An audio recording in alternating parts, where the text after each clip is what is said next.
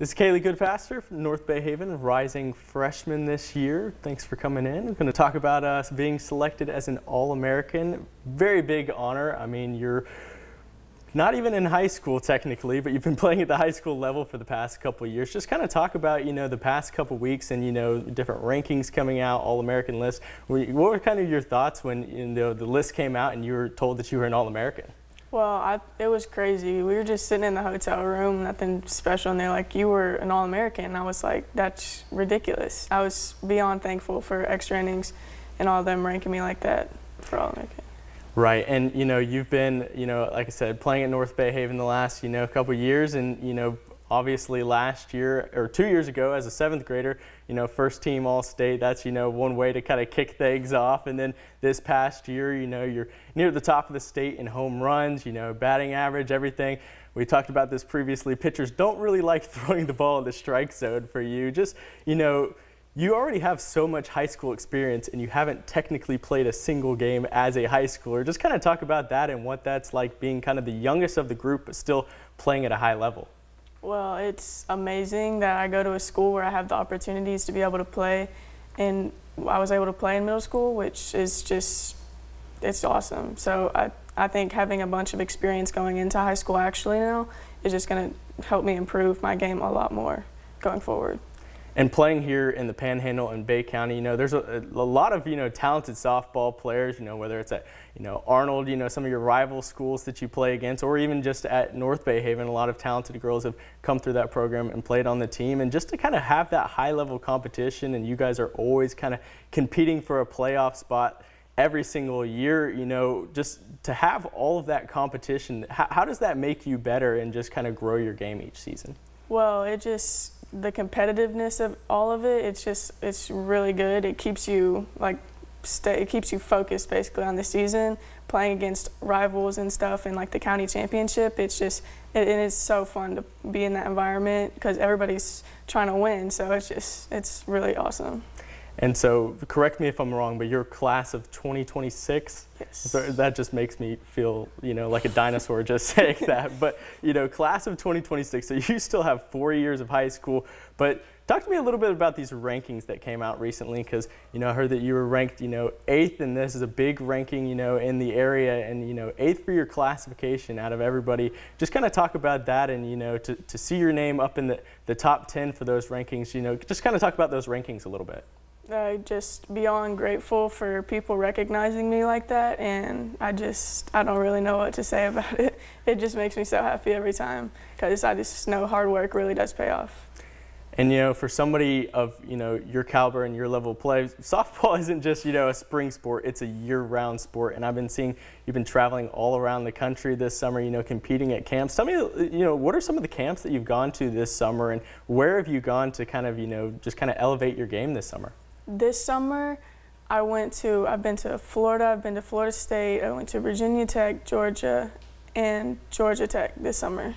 Okay, and out of those camps, was there any that kind of, stood out to you? It was like, wow, these girls here, they can play some softball, there's some high-level softball. Any of those camps that were like, man, this is one that really made me a lot better? They all are beyond incredible, but one that always sticks out is Florida State, because it's it's close by. It's just still one of the most competitive schools that I've seen play, and the players are always so grateful and humble, and it just always makes me really happy.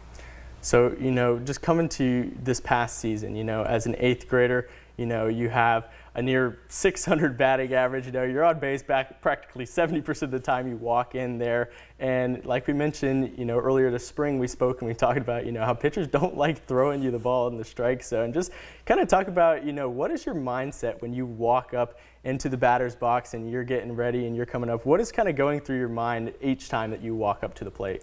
Well, I try to stay within myself and make sure that I have a plan when I'm up there. Always stick to something, know what you're going to do when you walk in the plate. And so if they walk me, then they walk me. I just got to take the pitches and just accept it, because it's totally okay to be on first base. For the person behind me, they can hit me in easily, so it's always. And one term that you used was it's kind of, it's kind of annoying when, the balls aren't coming anywhere near you, but you know, just to know that opposing pitchers, no matter who they are, a lot of teams have, you know, their senior out on the mound, and, you know, you're an 8th grader and you're kind of putting fear into a senior's mind. You know, is that something that you kind of feed off of, knowing like, all right, like this pitcher, you know, they're scared to throw me the ball? Is that something that kind of gives you confidence? Oh, I love it. I stare down the pitchers all the time. It's just amazing, because I know that I'm gonna get a pitch or I'm not, just by looking in the pitcher's eyes. I know what they want to do, basically.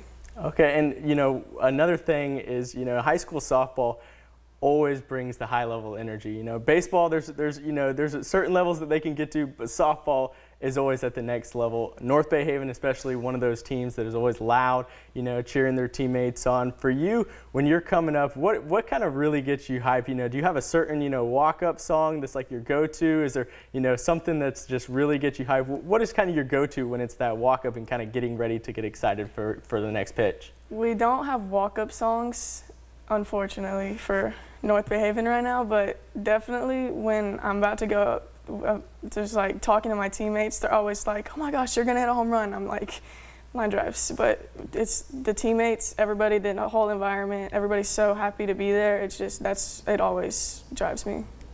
And you know, again, when you're at your age and you're just starting to come into high school and you've already had this much level of play, your teammates have always, you know, told me like, Kaylee, you know, she's such a, you know, humble player. She doesn't let, you know, these rankings or these stats or anything get to her head. How, when you see her name, you know, as an All-American, you know, number 8 and, you know, just all state and all county and everything, you know, how do you kind of keep yourself humble to say like, yeah, you know, those are nice, but like I still have a long high school career ahead of me, and I got to continue to get the job done?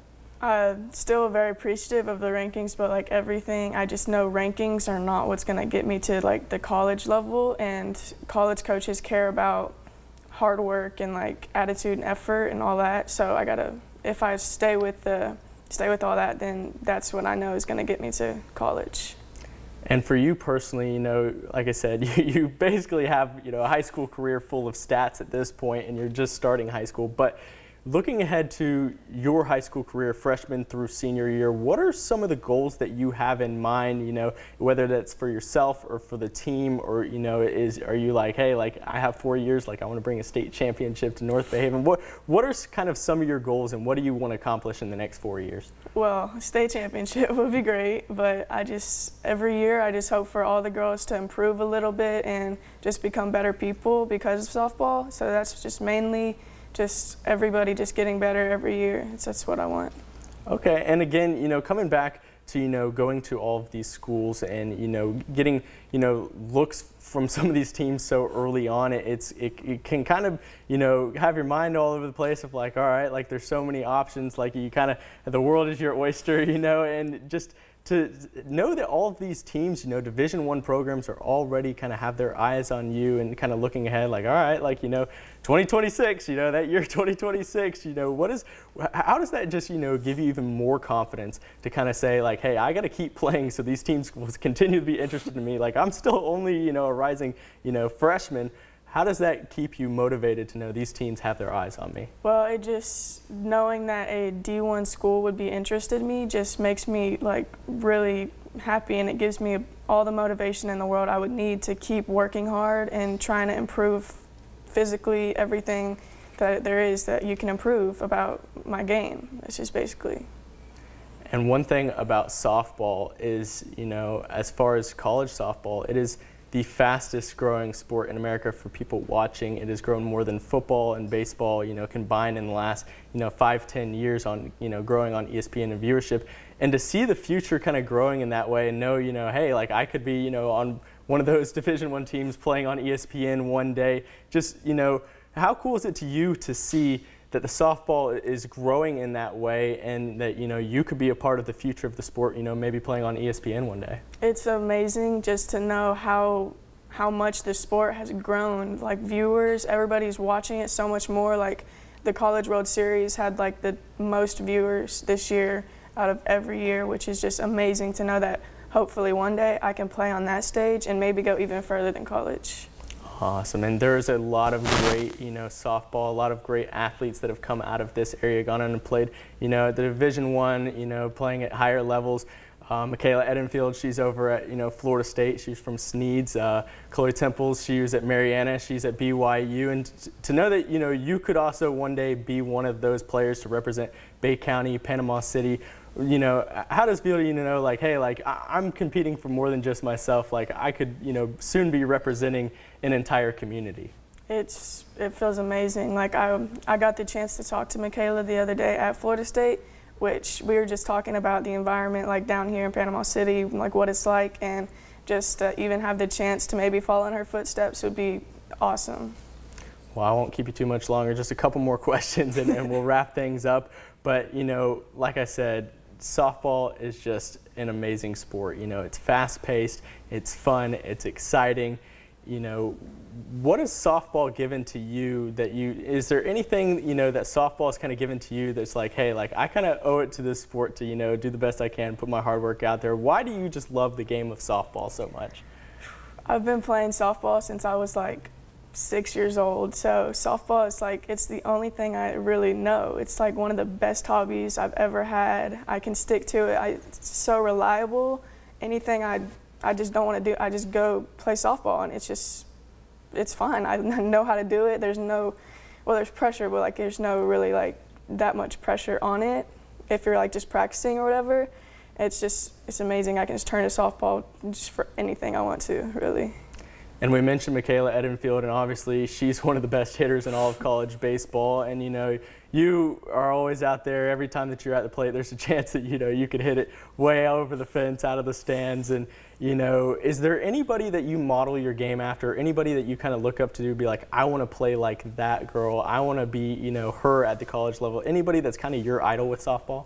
I definitely have to say Jessie Warren, because ever since we've lived in Florida, I've always looked up to her, and I've always wanted to be just like her. And at every event I'd run into her, she's just amazing. She's always so nice, and just love her.